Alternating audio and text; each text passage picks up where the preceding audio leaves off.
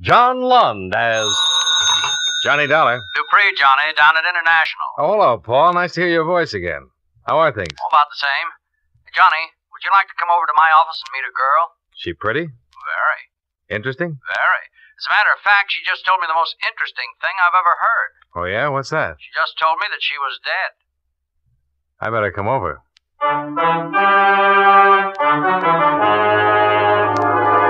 John Lund in a transcribed adventure of the man with the action-packed expense account, America's fabulous freelance insurance investigator. Yours truly, Johnny Dollar.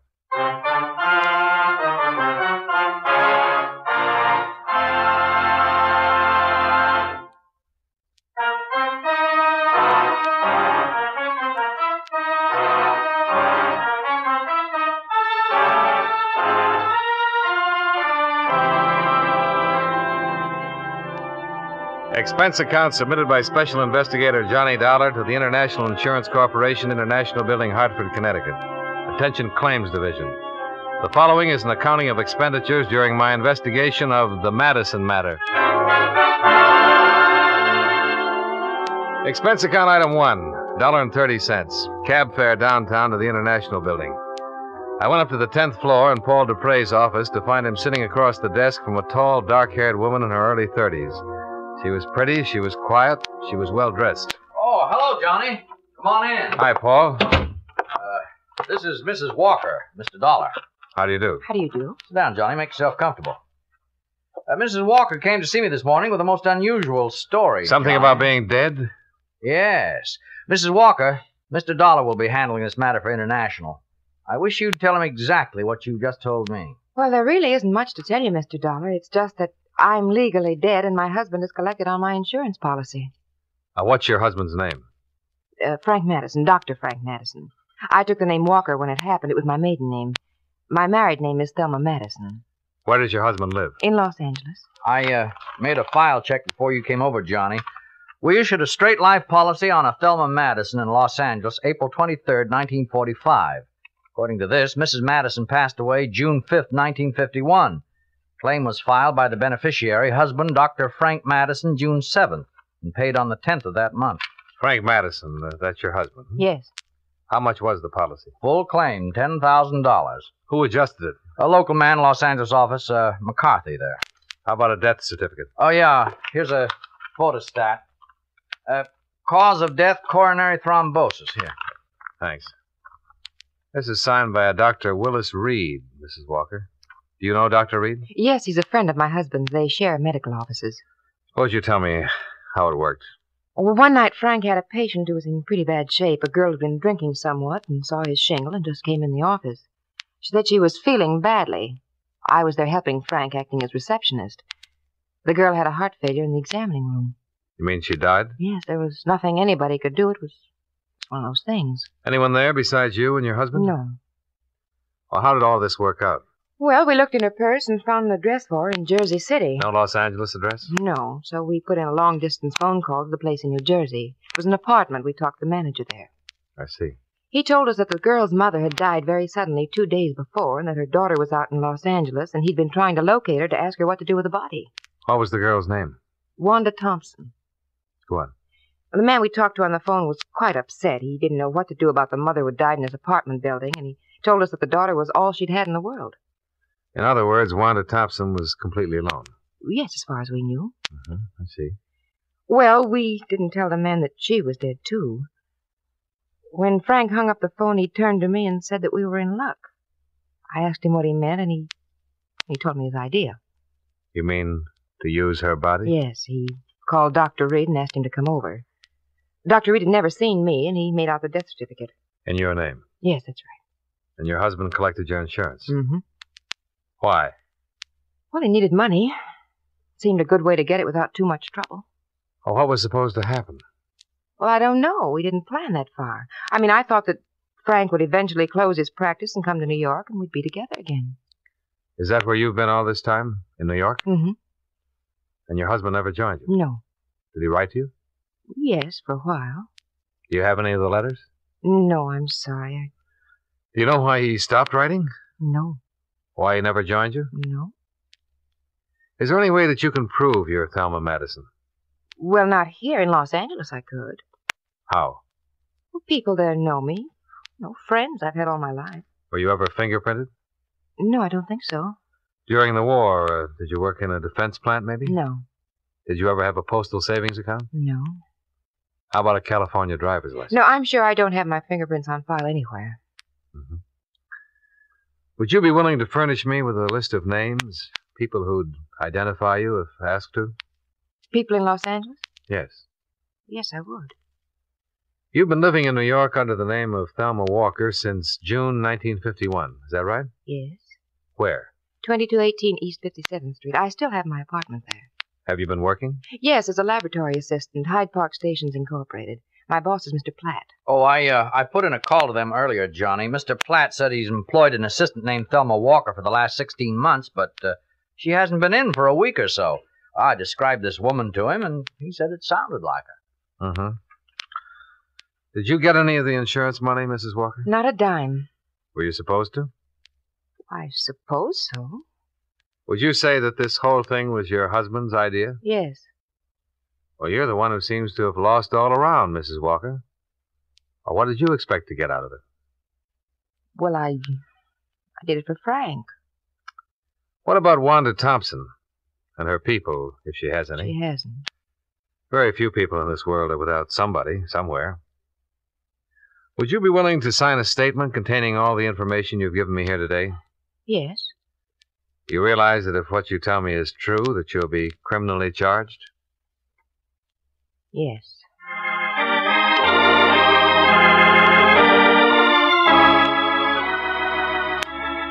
By 5 o'clock in the afternoon, a statement had been prepared. Thelma Walker signed it without hesitation. I talked with Dupre in the outer office. Well, Johnny, I don't even have to go up to legal to know that every word of this will have to be verified before we can take any action. Well, if half of it's true, we're in business. Oh? She didn't give us any good reason for coming here. Well, maybe she has a conscience. She wouldn't have done it in the first place if she had. In the second place, she couldn't have lived with it for almost 2 years. And in the third place, there's an awful lot of coincidence. Yeah, but suppose it's true. Well, then it's the neatest thing since the ball bearing. What worries you most? What I said before. She might be a crackpot with a good imagination. Well, let's find out.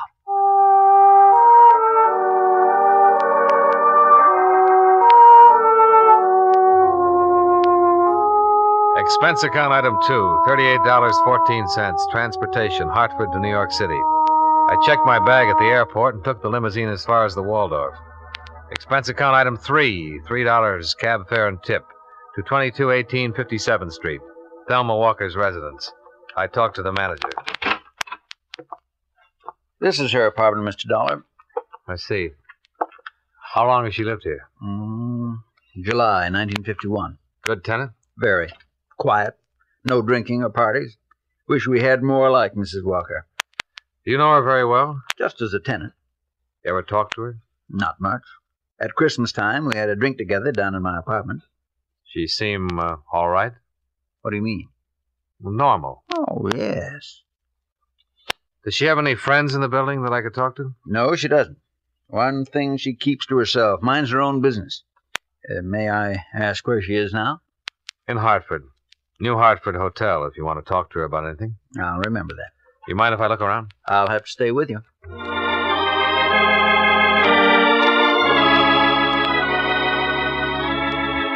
I found nothing in Thelma Walker's apartment that would help verify or disprove her story. An hour later, I located Mr. Platt, the proprietor of the Hyde Park Laboratories where Thelma Walker worked. His answers concerning her conduct, habits, and attitude were identical with those of the apartment house manager. I checked with 2 people who worked with her. The same. By midnight, I was back out at the airport. Expense account item 4, $2.25. Long-distance phone call to Hartford.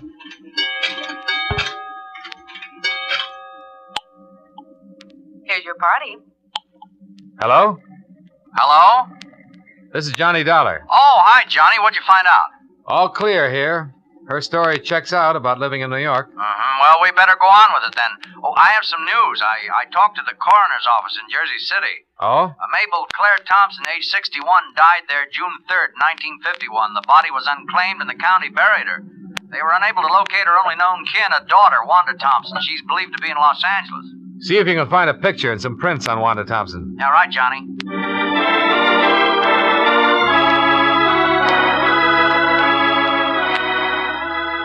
Expense account item 5, $185. Transportation New York to Los Angeles.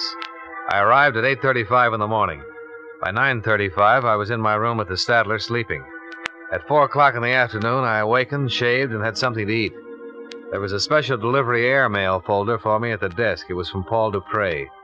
It contained a front and side view of Thelma Walker, along with a sample of her fingerprints and handwriting.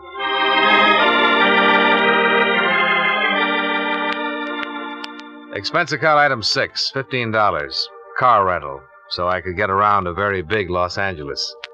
I caught a woman by the name of Quincy just as she was having a bite of dinner. Please excuse me for eating like this while you're here, Mr. Dollar, but I'm in a terrible hurry tonight. I have a date. Oh, that's all right, Miss Quincy. I'm intruding anyhow. No, not at all. You say you're from an insurance company? That's right. I thought perhaps you could help me. I'll try. What do you want? Well, I'd like to have you look at this. Mm-hmm. You know the woman in this picture, Miss Quincy? Well, she looks terribly familiar. Do you know her name? Let me think.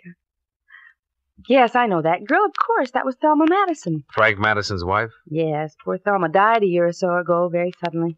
How well did you know her? Oh, we played bridge together occasionally. We went shopping. I used to work for Dr. Madison as a receptionist. How long ago was this? A couple of years ago. I quit to take the job I have now. But you did know Mrs. Madison? Oh, yes, of course. She was in the office a lot of the time. And you're absolutely positive this is a picture of her? Well, yes. Is there any doubt? Well, we just want to be sure. Well, the poor girl's been dead almost 2 years. Aren't you sure? Yes.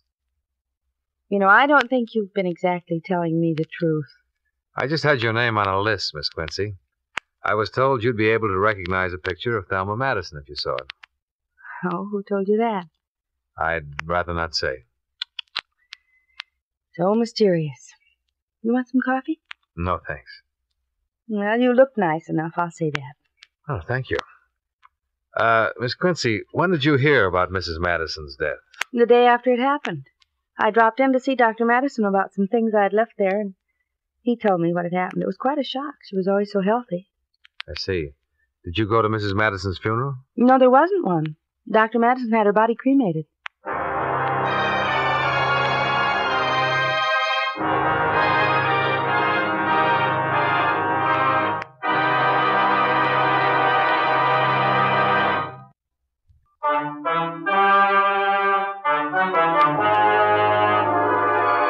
And now, with our star, John Lund, we bring you the second act of Yours Truly, Johnny Dollar.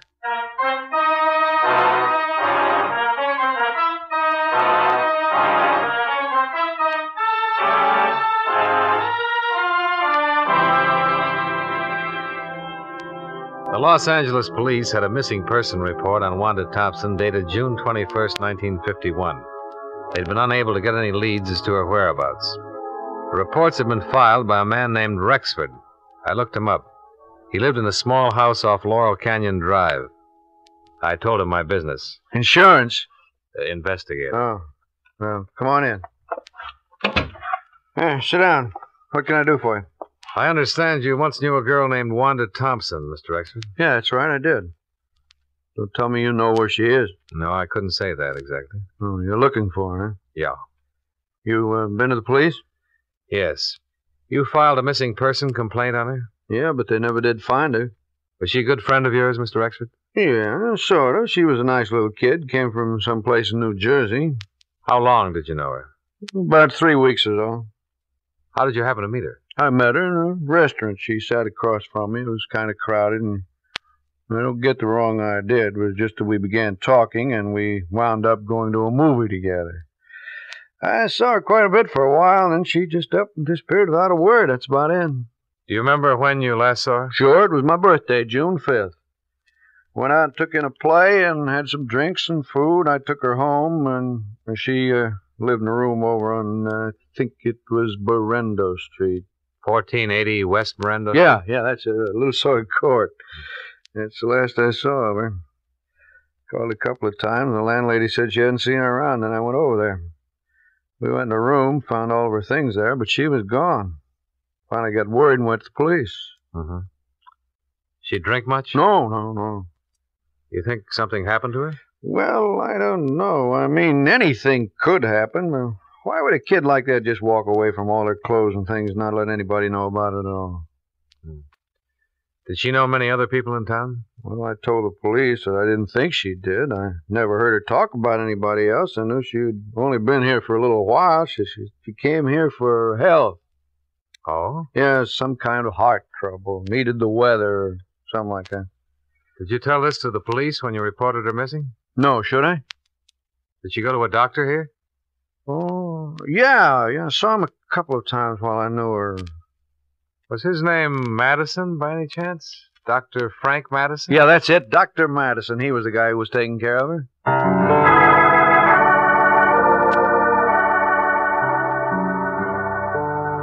I spent another hour questioning Anthony Rexford.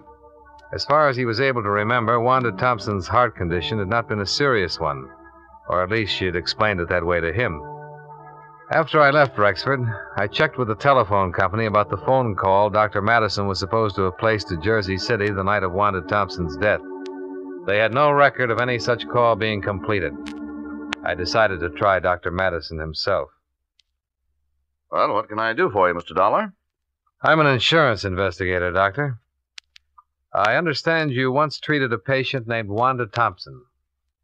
Wanda Thompson? Wanda Thompson? I don't remember. What did I treat her for? A heart condition. Oh, well, soon find out. Thompson. Wanda. When was this? Oh, almost 2 years ago. I don't have the exact dates. Well, I don't have a Wanda Thompson in my files, Mr. Dollar. Was it something important? Pretty important. Well, she might have come in once for some little thing. I wouldn't make a history of that necessarily. A man she once knew here told me that she came to you a few times. Could have been another Dr. Madison? No, she told him it was you. That's funny. Well, say, now, wait a minute. You say this was 2 years ago? About that. My wife was acting as receptionist for me then. She wasn't too good at keeping records. Oh. You suppose I could talk to her and ask her? My wife is dead, Mr. Dollar. Oh. I'm sorry I can't be of more help. I thought every doctor kept a record of all his patients, even if they just came in with a nosebleed. As I said, my wife wasn't too efficient at her job here. Oh, yes. You did say that, didn't you, Doctor? What is this, Mr. Dollar? My chance to get a look at you. What do you mean by that? I'll come right out and say it, Doctor. You should have kept a file on Wanda Thompson. You should have kept that above all other things. The fact that you don't have one is going to make me believe a lot of things that I haven't really believed up till now. What things? What on earth are you talking about? I talked to a woman in Hartford, Connecticut 4 days ago who told me her name was Thelma Madison. She said she was your wife. She said that Wanda Thompson died in your office one night and that you identified the body as your wife's. What? And what's more, you collected $10,000 worth of insurance on her. Here's her picture, Doctor. Is this your dead wife? Well? All right, I'll tell you. It is your wife. And she's still very much alive. And the story she told me in Hartford is pretty much the truth. I've never seen this woman before in my life. That's funny. 14 people in Los Angeles who knew her pretty well have seen that picture, and all of them say her name is Thelma Madison, that she was your wife. I've talked to every one of them, and I've got statements from them to that effect. And what's more, I have a rather long statement from Thelma Madison herself. Tells the whole story. Would you like to read it? No. Then maybe you'd like to make a statement yourself. I have nothing to say, Mr. Dollar. No, I didn't think you would, Doctor.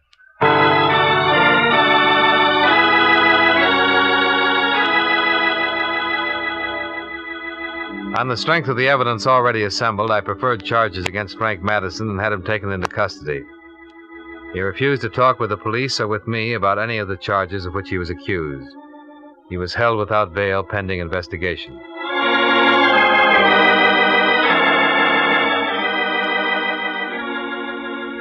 Expense account item 7, $2.20. Telegram. I wired Dupre to bring Mrs. Madison to Los Angeles as soon as possible in order to avoid a lengthy extradition procedure. They arrived the following day. I interviewed her once more. You say Frank's in jail? Yes. Oh, I suppose I'm to be arrested.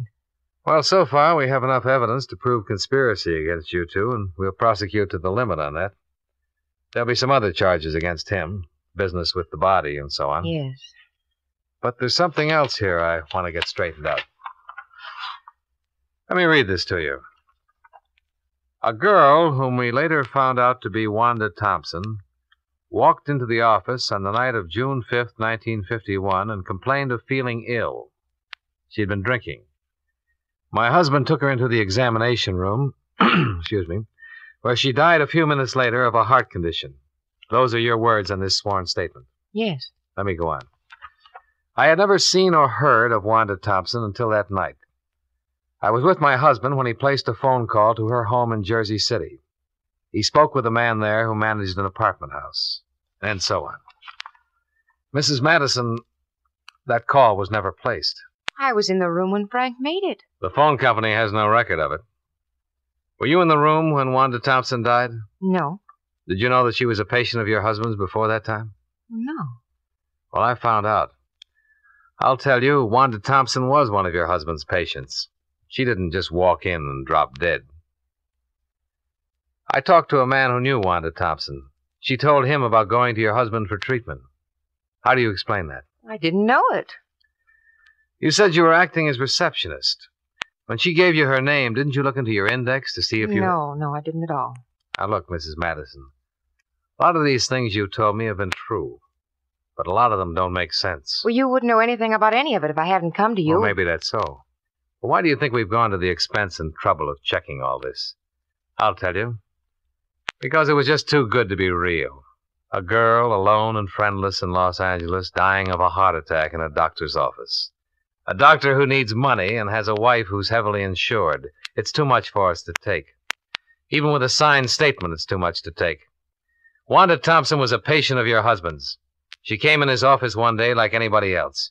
You or your husband took her personal history.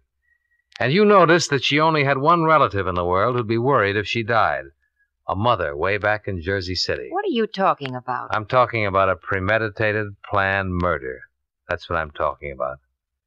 When that mother died suddenly, there was nobody to worry about poor little Wanda Thompson anymore. Nobody to ask questions about her. Am I right? Yes, you're right. Do you want to tell me about it? Juan had been in to see Frank twice before. He knew all about her. That night when she came in the office, she said she'd just received word that her mother had died suddenly. She asked for something to make her sleep. Frank took her back in the examination room. Go on. A few minutes later, he buzzed me to come back. Wanda was lying on the table, dead. Mm-hmm. Frank looked kind of strange. Crazy. He said that Wanda had had a sudden heart attack and died before he could do anything. Well, I knew it wasn't so. There was a hypodermic on the stand. He'd given her something. I just didn't think he'd go that far. Hadn't he discussed something like that with you before? No, I swear he hadn't said a word to me before that night. And he had it all planned when he called me back in the examination room. He called Dr. Reed on the phone and told him that his wife was very ill and asked him to come over and help out. When Dr. Reed got there, he showed him that poor girl, and he said it was me. And that's how Reed signed the death certificate? Yes. Where were you all this time? In Frank's office, I heard every word. But you didn't say anything? Well, no, I was too stunned by it all, I guess. When did you leave town? That same night. Frank made me. He said he'd handle everything. I accused him of killing Wanda, and he said that she just died there. But I know it wasn't so. Okay. You want a cigarette? Yes, please. Here you go. Thank you. Thanks. Oh, I'm glad it's all over now. I'm terribly glad.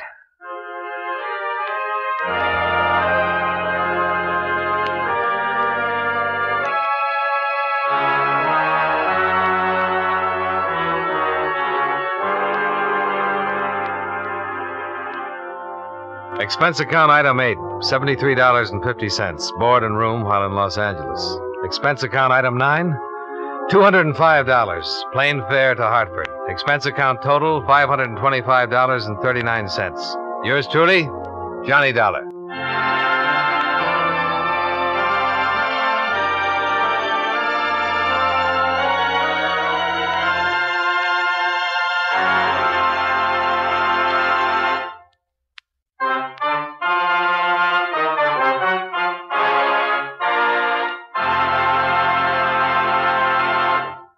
Yours truly, Johnny Dollar, John Lund in the title role, and was written by E. Jack Newman with music by Eddie Dunstetter.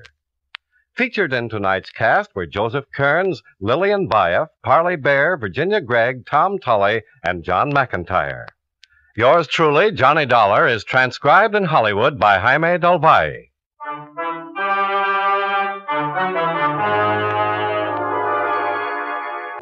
This is Charles Lyon, inviting you to join us again next week at this same time when, from Hollywood, John Lund returns as... Yours truly, Johnny Dollar.